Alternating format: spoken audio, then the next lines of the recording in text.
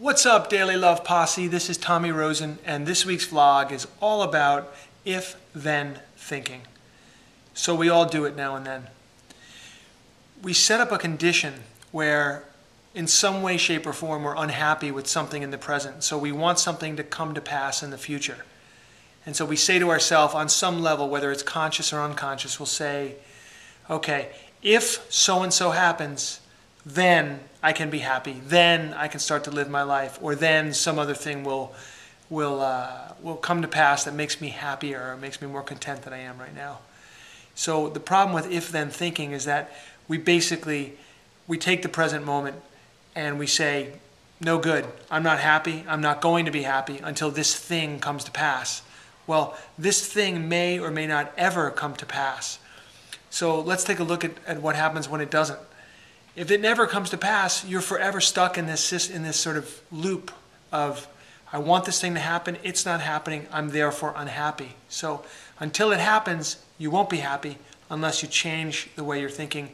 If you bring awareness to your if-then thought process and change that and begin to think at a higher level.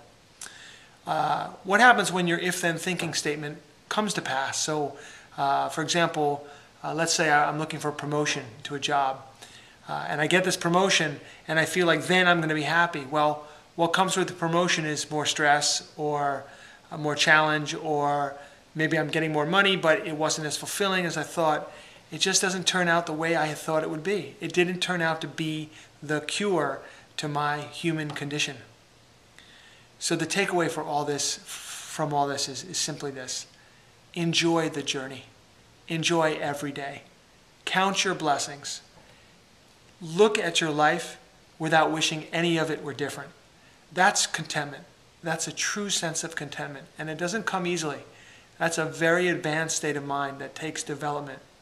But when you find true contentment, you'll find you're never in an if-then statement.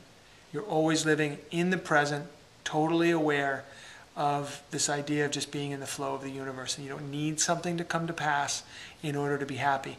You're just happy to be having the journey. I wish that for you. Have a great day.